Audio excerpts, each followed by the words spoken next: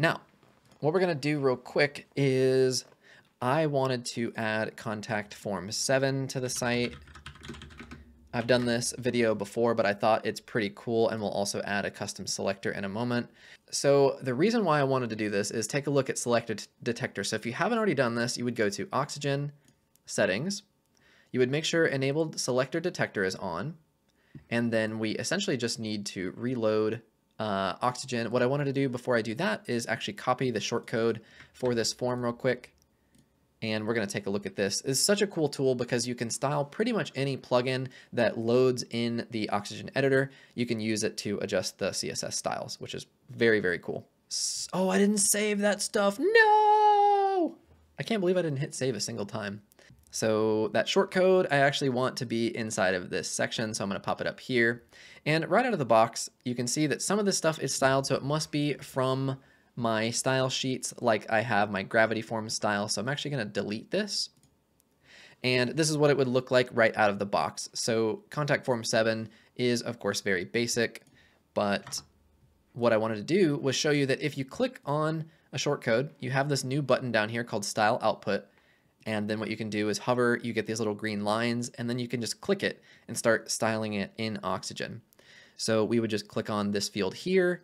So what you want to do is actually look at these classes once you select the form field and make sure that you have exactly what you're after selected. If you choose input here, this is going to be every input across your entire site. So you just want to kind of look at the selectors and just make sure you're selecting what specifically you want. So now we have WP contact form 7 and input selected. So it's going to style these three and our button. So I'm actually going to change this a little bit.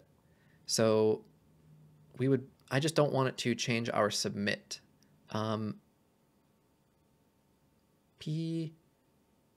Let's see. How will I get I forgot about form styler. That's another cool thing. I'll quickly wanted to touch on this, and we'll style our submit button individually later. So we are just going to add some padding to the inside of these forms. So you might want to go like 8 pixels top and bottom, maybe like 15 or 16 left and right. Then let's say you would go with your borders. You might make it like we could use one of our core classes here. Something like this. We would make our border radius maybe like 8 pixels. And then you could add some box shadow. We could go to effects, box shadow, make it really light, like 10, and then we would go 0, 4, 12, 0. That's not the greatest looking form fields ever, but it does work, absolutely.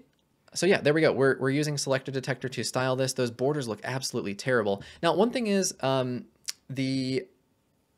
with the selectors, if you want to get back to them, it is a little bit tricky sometimes. You might use the style output, but the easier thing is you can go to Manage, Selectors, go to Uncategorized, open this, and there's the one we were just working with. So you can click that and it takes you right back to it.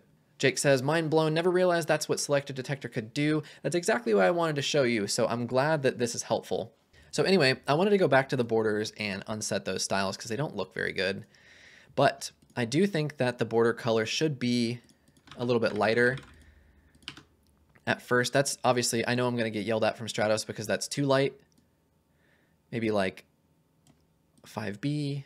And then you would probably want to make it darker on hover, which you could absolutely do. You just switch it to the hover state, just like normal. And then you could make it darker like that. And then of course you can add an effect transition just like you could anytime in the Oxygen interface. That's what's so cool about Selector Detector to me, is that you can basically style anything you want. The other thing is I mentioned styling the submit button separately. So I would just go style, click on submit, and let's make sure it actually chose the correct selector. Input, I want submit and not input. So I'm going to take off input there. So now we're just styling our submit button. And I actually didn't save those changes, so I just messed up my styling here. That's one of the downsides of this. But what I typically do is once I'm done, I go to the front end, inspect the CSS, and toss it back in. So then our submit button, we have 16 pixels from before. So then let's just do something crazy like 48 pixels left and right, and we'll go 12 top and bottom. Then we could change our background color to be our core accent color. We could go to typography, change it to white, uppercase, letter spacing 2, and then, you know, you could go with your border, which you would probably want to be the same core color to make it look somewhat consistent. And so there we go. You can see how Selector Detector works, which is awesome. The other thing that's really cool is that you can also add a custom selector. So if we were to go to, oops, I was already there, selectors, and add a new one, and let's say you had a CSS selector called like PS button large or something like that. Now that selector is here, and you can style that CSS directly using the Oxygen interface, which is really useful for situations where maybe there's something you can't target for whatever reason, or you added it in a code block and you want to be able to adjust it in Oxygen. You can certainly do that. So that is definitely a really easy way for you to edit things using Selector Detector. So I thought that was cool. Now, the other thing is I forgot about form styler. So the team lead for Oxygen, Elijah Mills, many of you guys know him. He created this cool form styler plugin, so you can do this visually. So you could go contact form 7, change the settings to whatever transitions you want, change your container color. We can go to fields, change our paddings. You can change your focus behavior. All of these background colors, I would change maybe to like a lighter white, and then under focus, maybe change it to something slightly darker. That actually looks terrible. Maybe something like this. And then borders, maybe change to border width of 2 on focus with the black, like that. And then I would change my button here. Let's go to full width, change the background color to blue. And there we go. So then what happens is you take your generated CSS. We can just simply copy this, come over here to Oxygen, toss in a code block, and under our CSS, we just simply paste that in, and there you go. So there is the CSS from formstyler.com right into Oxygen, and Contact Form 7 doesn't look terrible anymore, which is really cool. Obviously, as you saw, there's a bunch of other form plugins, Gravity. I always say Pianet forms. I don't actually know how you say that. Pianet, Fluent, Ninja, and so on. All the big form ones are there, which is really cool.